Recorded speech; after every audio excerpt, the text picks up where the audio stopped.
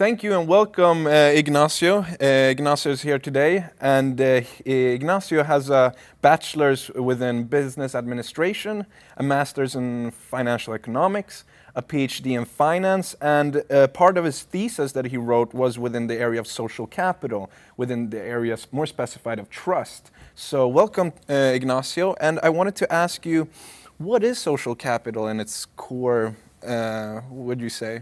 I think better than give you a definition, I think I can give you some components of social capital, and then probably you will realize of what it is. Okay. So if I tell you that is, like, for example, one of the components is interpersonal trust. So how much people trust each other in a society. Okay. It can be not necessarily a country, so it could be different areas of a country. It could be regions or, because it changes from area to area, right? Right, yeah. Although it tends, certain levels tend to change with the country, but then inside the country there is also variance. Okay, interesting. And then I can tell you that the level of sociability of people. Sociability, like how open-minded, like open they are to talk to each other. Tolerant? No. Okay. Well, that could be a part of it. That could be. Actually, a lot of things can be a part of social capital. But sociability is more how social people are. Okay. How much they talk to each other, how much they enjoy, like, attending clubs. Like, it can be measured, for example, by membership to certain clubs or stuff like that. Okay, interesting. Altruism, the level of altruism of the people in a society. Yeah. So it's a kind of like generosity, to say it somehow. So. Well, would you say that, for instance, social welfare is a form of altruism? Like Sweden, Scandinavia is a pretty social state. You know, is that a sign of altruism? And then we have other countries that are very... Yeah, exactly. That could be one of the reasons behind why Nordic countries have more, have that kind of more social... But at the same time, you said sociability, but here in Scandinavia, people aren't that open-minded, you know, people aren't that... I know, but open-minded is something else. Yeah, but talkative, like, people are pretty exactly, you and know? that is one of the problems with the Nordic societies. Yeah. So Nordic countries like Sweden, Norway, they have huge, very, very high levels of trust. Yeah. Much higher trust than, especially Catholic countries. Really? So for example, Spain, Italy, France, the level of trust is pretty low. But then you move to Germany, and the level of trust, the average trust, increases. Yeah. But here comes the surprise. Yeah. Move to Austria, goes down again. Oh, really? It's Catholic. Really? Oh. It's correlated to religion. To really? Protestantism, Catholicism. Yeah, it's really peculiar. Interesting. So, but according to research, is there any definition you guys have come up with, or there are many? Yeah. I found this one that I like it. In sociology, social capital is the expected collective or economic benefits derived from the preferential treatment and cooperation between individuals and groups. So, it's like what the underlying traits, behavioral traits that you find in a network, in a social network. So it's like it's like hidden rules. Yeah. It's like I trust my neighbor, and I don't exactly know why. Yeah.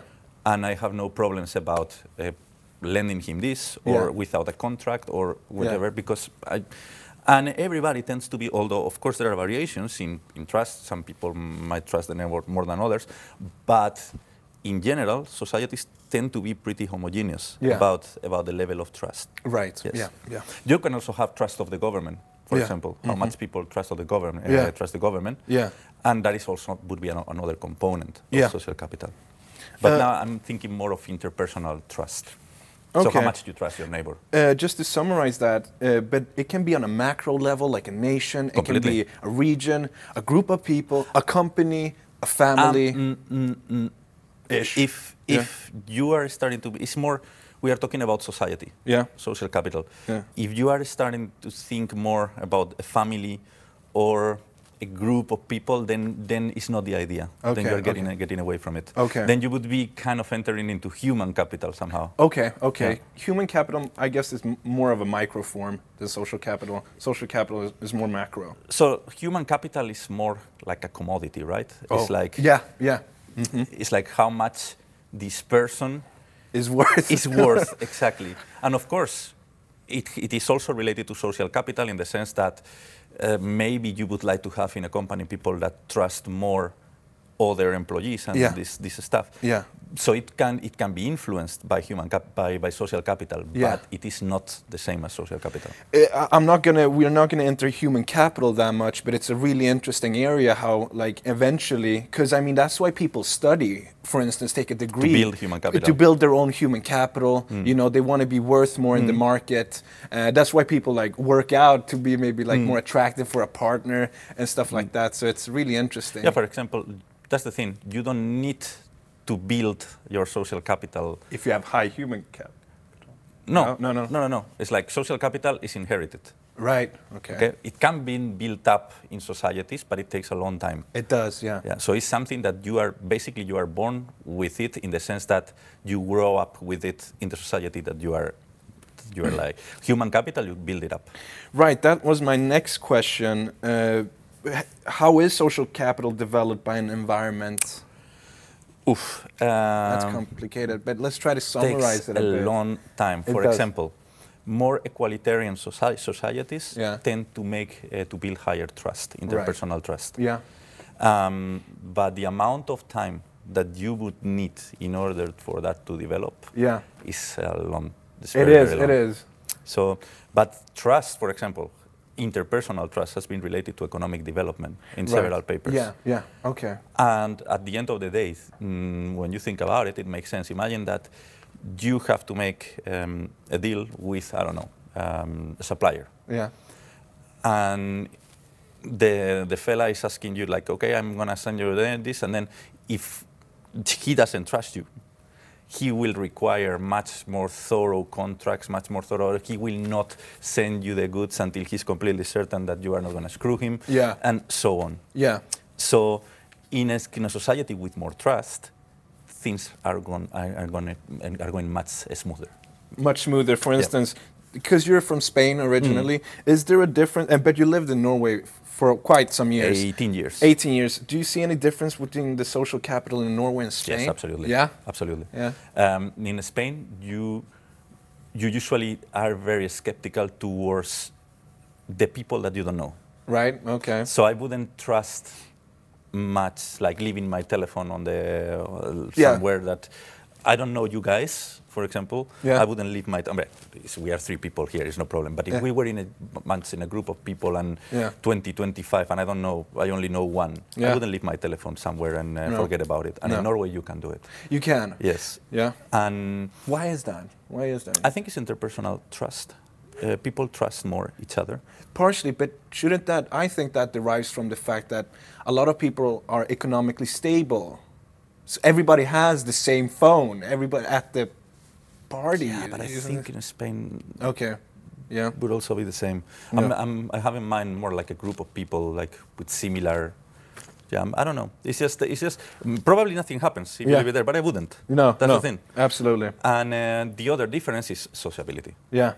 The level of sociability is much higher in Spain than in Norway. Right. Yes. Yeah. And that would explain a lot of stuff. For example, the level of trust in countries with low levels of trust in general. So differences in interpersonal trust actually have an impact on the amount of stock that people buy. Oh, really? Yeah. They say it has an impact on the stock market. No, it has an impact on how much transactions. What percentage of your wealth, of your personal wealth, put in stocks. Is put on stocks. Right. Exactly. So if let's suppose that you live in a region, in an area with more trust than the average in Spain. Yeah. And then you trust more for whatever reason. You trust the information that people are giving you. Hey, I invested in these stocks and blah blah. And blah, okay. So these variations, trust variations, more trust, implies that people are more willing to invest their money in stocks. Okay. That in Norway or in Sweden has no impact. No. Because the level of trust is very high. And then deviations of trust don't have that impact on the stock holding, on what percentage of your wealth you are investing on stocks. Okay. But then here it comes at rescue sociability. Okay, yeah. So it is actually the high levels of like deviations of sociability, so more sociable people tend to invest more of their fraction of their wealth in stocks. Probably because they heard of like, hey, I invested my stocks and blah, blah. Oh, really? Oh, yes, and how did you do that? And blah, blah, blah, blah. And that has an impact. Sociability does not have any impact in Spain for stock holding. No. Because everybody talks about everything. Okay. So you see how it works, right? Yeah, absolutely. An interesting aspect of it was that you said that social capital derives a lot from trust and homogeneity, that people are on the same page, kind of. Equalitarian societies. Right. I wanted to ask you, for instance, in Sweden, how do you think it has an impact? A couple of years ago, we had a refugee crisis, right? And Sweden took in a lot of refugees. How do you think, have any research said like how that might change? You know, because there's different cultures now who are going to live together, and we need to synergize that type of communication, sociability, trust. Yeah. You know? I don't know if that has been researched. I think might get into politically incorrect research, so one should be careful there. Well, but what's there to be careful? Like, can we speak about reality? My intuition would be that maybe it doesn't have an impact if what we are building is societies that are not properly integrated. Yeah. Which I think that is kind of what happens, right? Everybody tends to be together with the people that you know. Yeah. Right? So although people are integrated somehow in a society, but still you relate to the ones that you speak the same language. Your people. Exactly. Yeah, to your people. And then I would think that what we will have is two different social capitals. Right. One for Swedes, the other one for the immigrants from Yeah. Okay. And then maybe with time, when the society merges, then maybe it gets somewhere in the middle. Right. Because people talk about how diversity can be a good thing too, you know, but I guess it just needs to be integrated correctly. Yeah. But okay, there's no research on that, so... I don't know. We don't know. I don't know, but I never heard of it. I'd never heard of it. Okay, because it must be a very interesting topic to research on. Yeah. The last question I wanted to ask you is how social capital can contribute to better business practice. For instance, an interesting point, which I truly believe in, is that I think something that prevents business and just the society in Sweden and Norway is that people aren't that social with each other. And I think we're losing out on maybe a lot of good opportunities and stuff. Yeah. What do you think can contribute to the business practices in Norway through social capital? How can we get better at it? I don't think that you can do much about it. Social capital is the way it is. So you cannot alter the level of social capital. You could take certain measures, like trying to build a more egalitarian society, but although Norway is pretty egalitarian already. Scandinavia is like the most. Exactly. So, but even if you could, let's suppose that you took certain measures, and because we're going to improve our social capital. Now all strangers have to talk to each other consistently. Let's suppose that you force people to be social somehow. You find a mechanism, or you just give them antidepressives that they make them talk a lot, because one of the side effects of a lot of antidepressives is that you become very extroverted. Oh, really? So let's suppose that you drag everybody. But still, to build social capital, it would take decades. Yeah. So it's not so much you can do. It's the way it is. That makes kind of sense, because like I was a year ago, I was traveling in a part of Eastern Europe, and I could tell that there was still like, you know, the Soviet Union ended like a lot of years ago, but I could still kind of tell how there was not a lot of service-mindedness in like some of the hotels. I could tell kind of this like, I don't know, you know, it hasn't changed that much maybe, and it's because it takes so long to change the collective mentality of nations and such. Yes, it is very difficult. Yeah. So you could, and also you would need very, I would say, very good politicians, because who is going to take measures of something that he will not see the fruits of. Oh, right. Yeah. Who would do it? Yeah. No politician nowadays. No. We don't have those kind of leaders anymore. No. Like, okay, I love my country and I am gonna do this for my country, and I don't care if in 8 years, like, they kick me out of my presidency and nobody realizes what I did. Right. Because they will realize in 40 years. We don't have those people anymore. Yeah, yeah. Okay, well, just to conclude a little bit for those who watch this video, what we can walk away with is that a lot of within social capital is about trust within a society, and also sociability, altruism, and I think that we in Scandinavia can really learn from the sociability aspect. I think maybe we're losing out on the fact that we don't talk to strangers that much, and maybe we have a lot to learn from Spain concerning that, and other countries who are better in that.